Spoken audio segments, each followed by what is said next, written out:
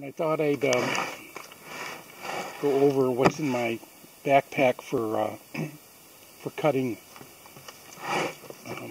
firewood that I use. This is a custom-made, my son Matthew made it for me, wood carrier. It's leather on one side, canvas on the other. You're able to pick up a nice load with it. It goes over and across your back, over your shoulders and across your back. And you hold it with one hand and you can fill it up. I've used it already and there's video of it, and I'll probably have video of it tomorrow as well. So I bring that every time now. It's really handy.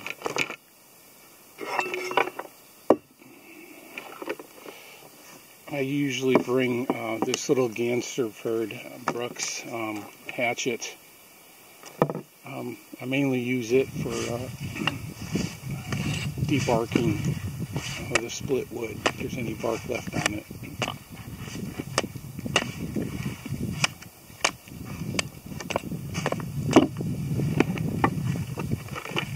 I bring my Ganserford Brooks forest axe.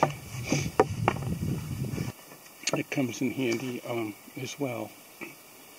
I usually bring this when I go winter camping to split wood. I haven't been using it much to split wood, cutting firewood, because I have a better splitter. I'll show you that in a minute. I've added some paracord and epoxy to the neck here through various misplaced swings. It started abrading the wood there. It seems to hold up well. That's the Ganserford Brooks forest axe. And then I bring, this is new this year to me, this is the Ganserford Brooks splitting maul. And that sucker, when I first got it could shave you. It's still pretty sharp. I like the collar, protective collar on it. It's the shorter one. They have two. This is a shorter handle. But it really does a nice job splitting. There's some video of that. I'm sure I'll get more of it tomorrow. So I bring 3 axes or hatchets. I have a silky saw, which is nice. It's good for smaller size diameter wood, and it cuts pretty fast.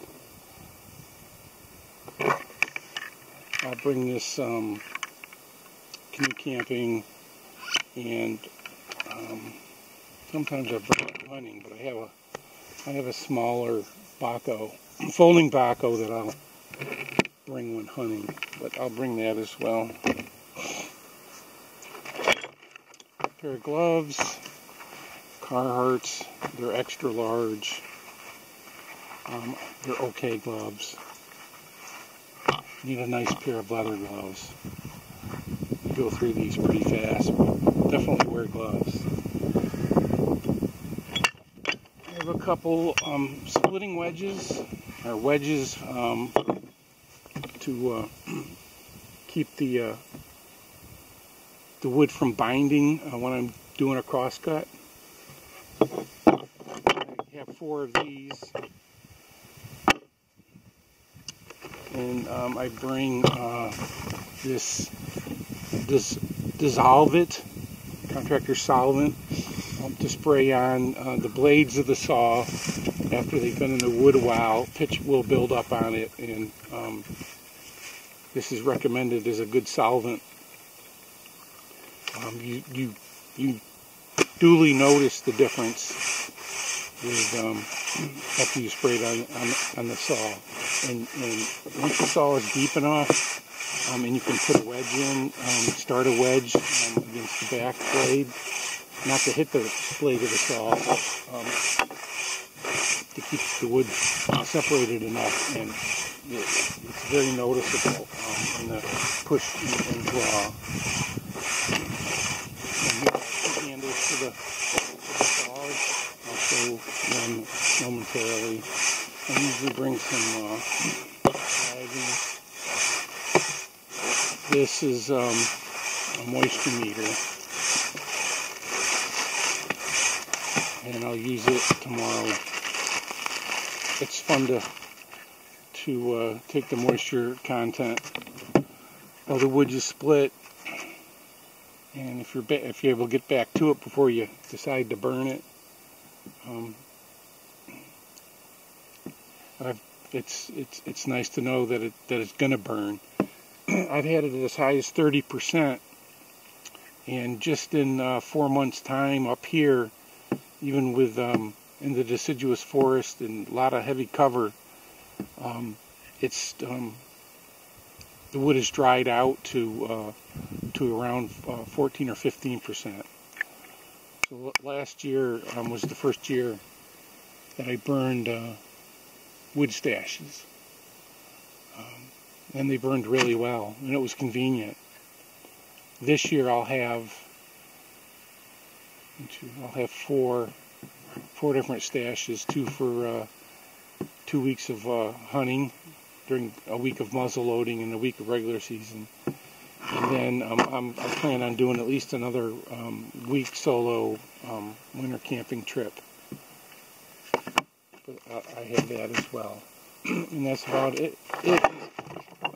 Adirondack back basket, modified. I had it for years for decoration, and I decided to start using it.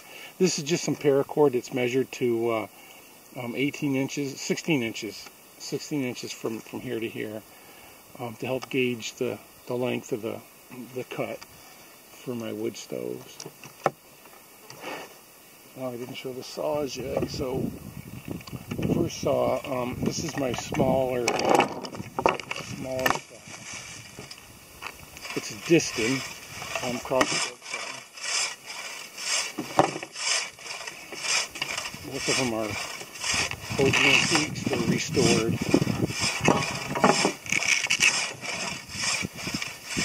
Diston crossbow saw, a nice 3-foot saw. You can't see it, but it's got a nice emblem. A nice etching, I should say. A nice etching here. Distant Champion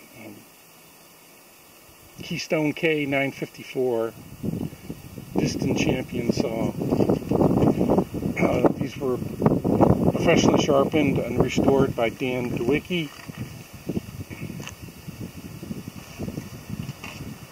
Both my saws are from Dan.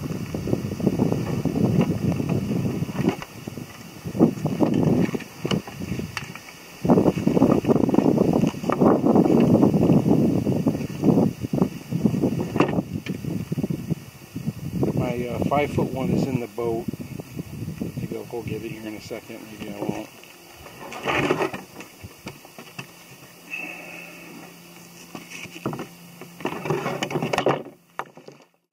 That's about everything except for the 5.5-foot distance.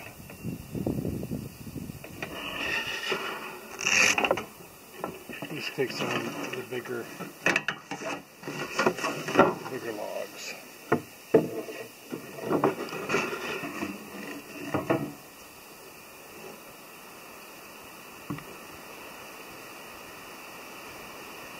Five and a half feet. I guess I could probably go through the picnic table and real quick. And I won't do that.